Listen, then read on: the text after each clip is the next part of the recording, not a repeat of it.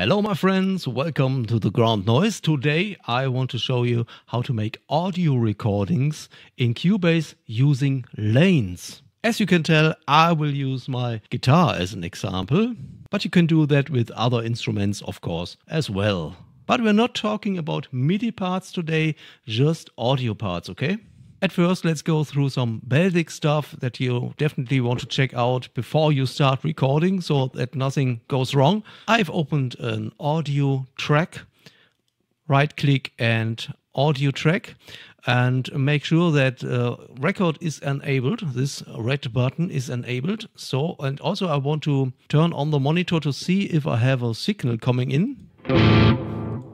It's there. In case you don't hear anything, second thing is make sure you check your ASIO driver in the studio setup. And of course your guitar is plugged in and you turn up the volume on the guitar, right? And we look at another very important setting. It's in the bottom left corner. In case you don't see this bottom area here, go to the top right corner and click on this symbol, set up window layout, and activate transport bar. You see?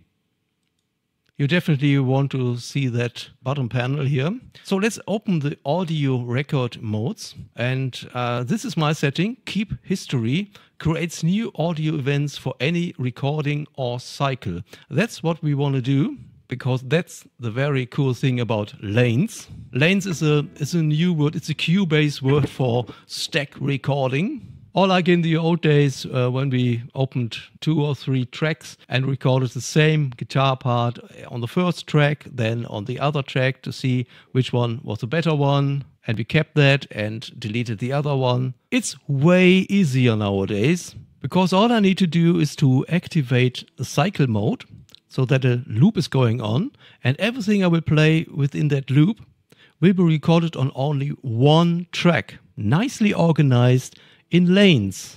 But you know what? Let's just start recording, then you will see how it works. It's very cool.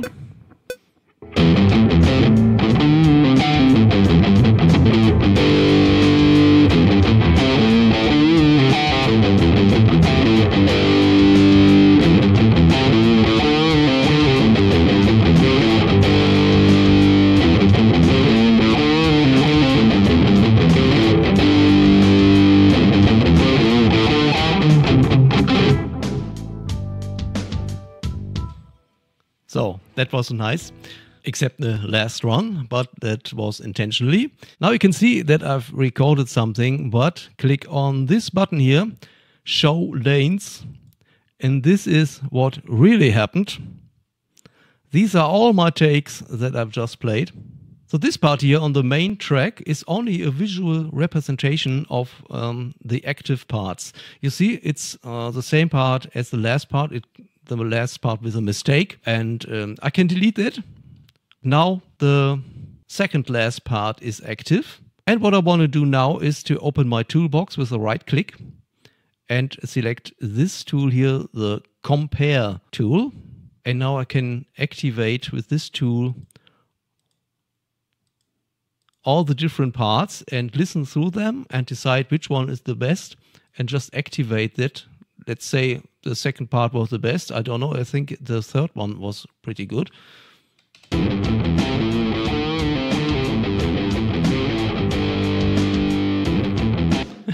Dirty. So this makes it really easy to compare your parts, and also you can learn to play really relaxed and enjoy the moment, because that's what you want to do when you make a recording, and not worrying about jumping between different tracks and make sure everything is activated and whatnot. On the other hand, it can be a problem because it's so easy to record like 20 versions of the part and really get overwhelmed by all of that. So that's what I don't recommend. Instead, I have two main principles I try to follow when I make a recording. First is I just stop playing when I make a mistake. That's what I've did here before with that last part. So this one here. You can see this is the bad part where I stop playing.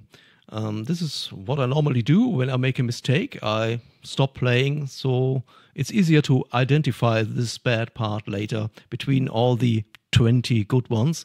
And of course, you can also say, wait, maybe the beginning of that part was great. No, not for me. Okay, for me, it's a part where I've made a mistake and I don't want to have that on my track, song or whatever. So let's delete it again. And let's talk about editing the parts, because you not only want to compare the parts and decide for the best one. No, maybe you think this was a good part in the first half, but the second half of part 3 was even better. So let's just try it. Select all the parts, and this time I choose my scissors here and make a cut in the half, and hopefully it works. And now again with the Compare tool, I activate this first half here and take 3 the second, and now we can listen to it.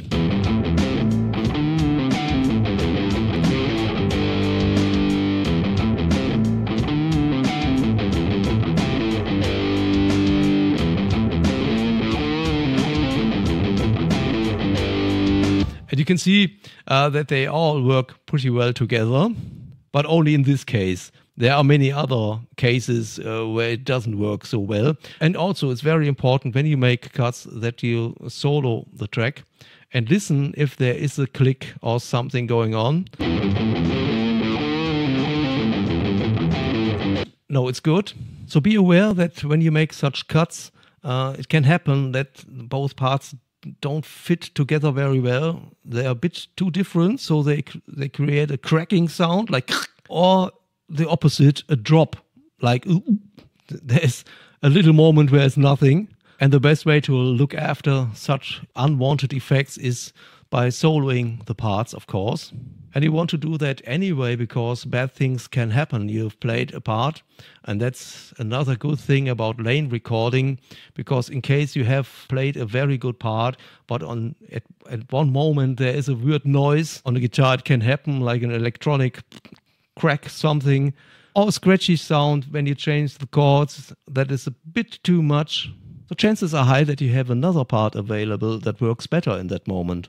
So you can cut out smaller parts, of course, something like this. Just an example, I have no idea if that sounds good or not. So it's just an example. And of course you can also do the normal stuff like shorten the parts and make them longer, and do that as well here. And if you move it further away, then the next part gets activated. And you can also apply fade outs and fade ins, just the normal stuff. And look at the main track. It's, like I've said before, a visual representation of everything that's happening in the lanes. But I even have some more things to show you. Before I do that, I want to thank you very much for watching this video so long.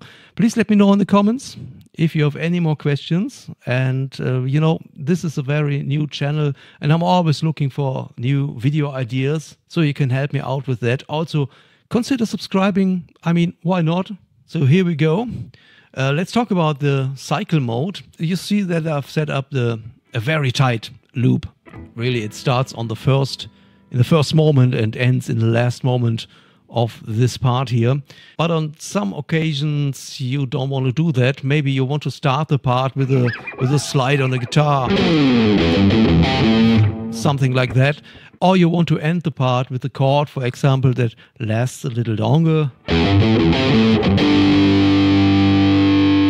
In this case, I just add another bar in the beginning and another one in the end. Oh, I need to turn off solo mode.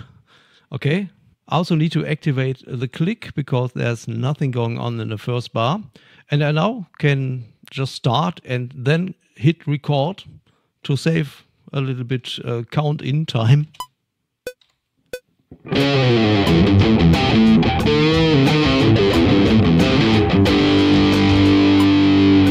And what can happen now is that this part here is overlapping with another part on the same track. In this case, I normally just make a new track. I open a new track and record on another one. You know, only because we have lanes and can make stack recordings here in Cubase, it doesn't mean we have to do that all of the time.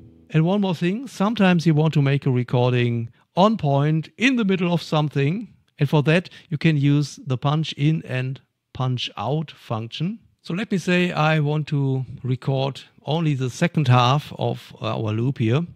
I set up my markers here and also activate punch in with the I key on my keyboard or this button here.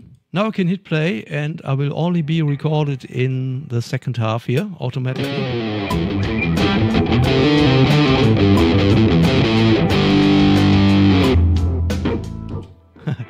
In this case, cycle mode was activated. Let's deactivate it and see what's happening. Again, punch in. This is a setting. You can set it up that it always is on. In my case, I don't need it so often, so I must activate it every time.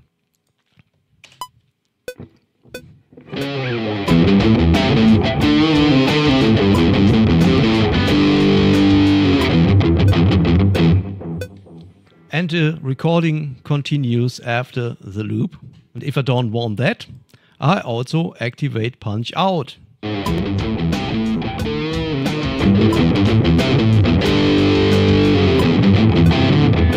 So punch in and punch out recording is very practical. It's a very basic recording technique that you want to have in your repertoire. Oh, dark clouds are coming up. Anyway, I hope you enjoyed the video. Again, leave a comment in the down there and read the show notes.